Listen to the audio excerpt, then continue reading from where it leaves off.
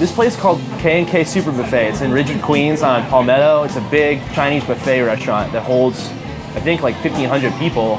And Todd Patrick, who's been one of our favorite show promoters for a while, brought up the idea of doing it here because he lives really close. And there used to be a lot of good shows out here that we'd come to. And Bleecker used to live out here for a little bit. I lived out here. The first real estate practices were like a couple blocks away. Todd has a sort of reputation for throwing alternative space shows. Yeah. But like recently, it's been the same alternative space over and over and over again. Like Monster Island. And a lot of the places that he used to have shows at are gone now. So it's kind of cool to do it in a new place.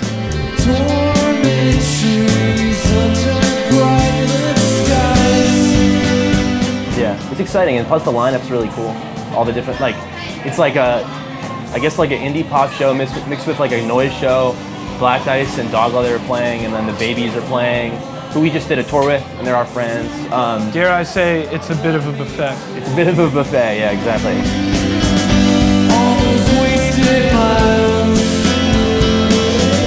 all those aimless drives through green eyes, a careless lifestyle, it was not so unwise, no.